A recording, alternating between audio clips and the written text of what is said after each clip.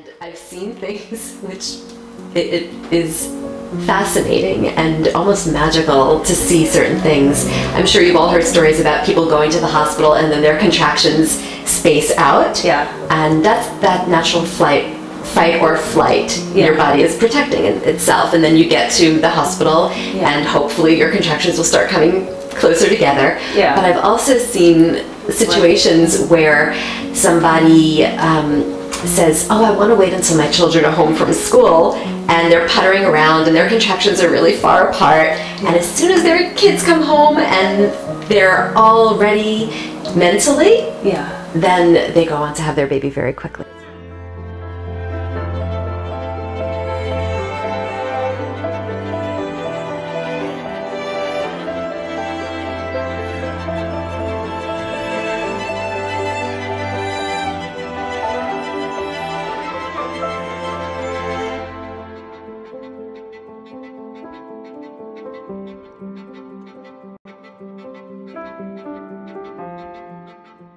Hi everyone, my name is Olga and I'm a birth photographer, videographer and doula based in New York, and today I have a special guest.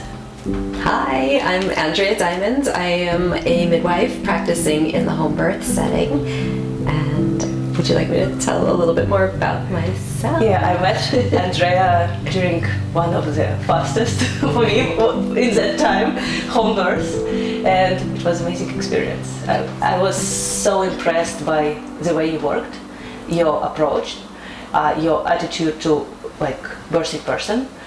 I don't know, your after postpartum lection, how to take care of. This was like wow.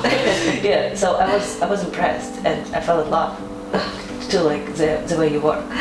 So today our topic right now, like this small part of topic, is home birth, and what is this, like why people need to consider home birth, and do they need to, who can do this, who can't do this, you know, and just maybe philosophy of midwifery practice in general, and maybe like what you bring to your own approach, like working here in New York. Sure, okay, that's a lot. I'm going to break it down into a little bit. Home birth. So I've been a midwife for about 15 years, and I've practiced in the hospital, in a freestanding birth center, and at home. And I've been doing home birth for about 8 years, if I'm doing my math right. And home birth is just where it's at. It's so beautiful to be in the comfort of your own home, to have your loved ones around you. If you want to have your children there with you, you can have your children there. You have your own food, not hospital food. It's very different. There's a different relationship that I'm able to have with my clients in a home birth than I was able to have when I practiced in other settings, where I really get to know them well, and if there's something specific that they're hoping for from their birth, then we'll talk about it, and I'll know beforehand what it is that they want, and I'll do my best to accommodate them. And if there's anything that I can't do, and I know I can't do it, we'll talk about it, and I'll help them to understand why that might not be possible. But I don't think there's ever been something that hasn't been possible to do in the home birth setting.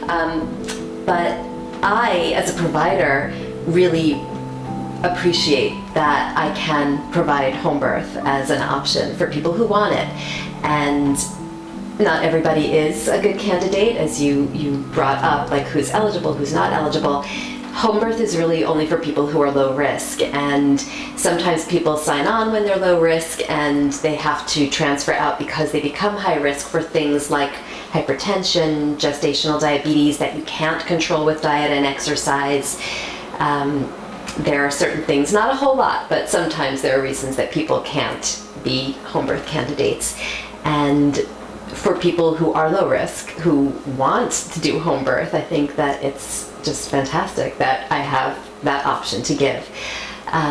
Sometimes people are concerned about the safety of home birth, and I am a certified nurse midwife. I'm a licensed midwife. I am a medical provider, and sometimes people will approach me and say, oh, I don't want any medical providers, and I'm like, wait, I am a medical provider, but I think what they really mean is I don't want unnecessary interventions. Yeah. And that's why I'm here doing home birth, is because I also don't want any unnecessary interventions for my clients, or to be doing them. Yeah. Either. So how usually appointment looks like? So my first appointment I give a full 2 hours for. We go through everything that is in the chart, their health history. I ask a bunch of questions. It's a little bit of getting to know one another. I check in and see, how are you feeling? And I give lots of time for people to ask me questions. And of course, there's, the real medical part of it by doing, we do a brief physical exam, and I check their blood pressure, we'll check weight. Every so often there's somebody who's not comfortable doing a weight check, and that's fine too. We'll go through nutrition in pregnancy. I will give them so many resources in their chart of suggested reading list. We talk about exercise and other fun things like sex in pregnancy. Just there's so much. Can we do it? Absolutely, and it's so funny because sometimes people will not have sex because they're afraid. Sometimes a partner is afraid that they're going to hurt the baby. Yeah. And so I have like my whole fun thing that I get to talk about with, or just about how sex is, not only is it so important, but how it serves a function that if it's a male partner, then with a female partner, then intercourse is really important because semen has prostaglandins in it that can help ripen the cervix. If it's, say, a same-sex couple or a couple that is not having intercourse during pregnancy, there are other things that they can do to help ripen the cervix. But like to prepare to birth. Yeah. So I'm using this term, ripen the cervix, to make the cervix ready. Yeah. So that you don't have to start from scratch, like when you go to a hospital and they give you Pitocin and Cytotec to first get your cervix to be more ready. Yeah, that's a cool thing. Yeah. Yeah, that's really cool. It is. It is. Wow. So you also were asking about philosophy. Yeah. So I think midwives in general, if I can speak for the whole midwifery community, whether it's hospital, birth center, or home birth, we are trained in physiologic birth. And what that means is the natural process of birth. But when I was a student and I was doing my rotations in the hospital, I remember being at one hospital and the midwife said, "Oh, Andrea, you need to come into this room. This woman doesn't have an epidural. It's very rare that we get to see, physiologic birth because most people are very medicalized. Like most births in hospitals are very medicalized. So with physiologic birth, we let the body progress naturally and we intervene not at all or as little as possible." That's amazing. Yeah. So it's amazing when the body can do the work and we just let it go. Yeah. Like do what they. What is what? Yeah, and another thing that's so helpful about home birth is that when you leave someone to their own devices, their body usually does do what it needs to do. Like you're not interfering. And I've seen things which it is fascinating and almost magical to see certain things. I'm sure you've all heard stories about people going to the hospital and then their contractions space out. Yeah. And that's that natural fight or flight. Your body is protecting itself, and then you get to the hospital and hopefully your contractions will start coming closer together. Yeah. But I've also seen situations where somebody says, "Oh, I want to wait until my children are home from school," and they're puttering around and their contractions are really far apart, and as soon as their kids come home and they're all ready mentally, then they go on to have their baby very quickly. That's amazing.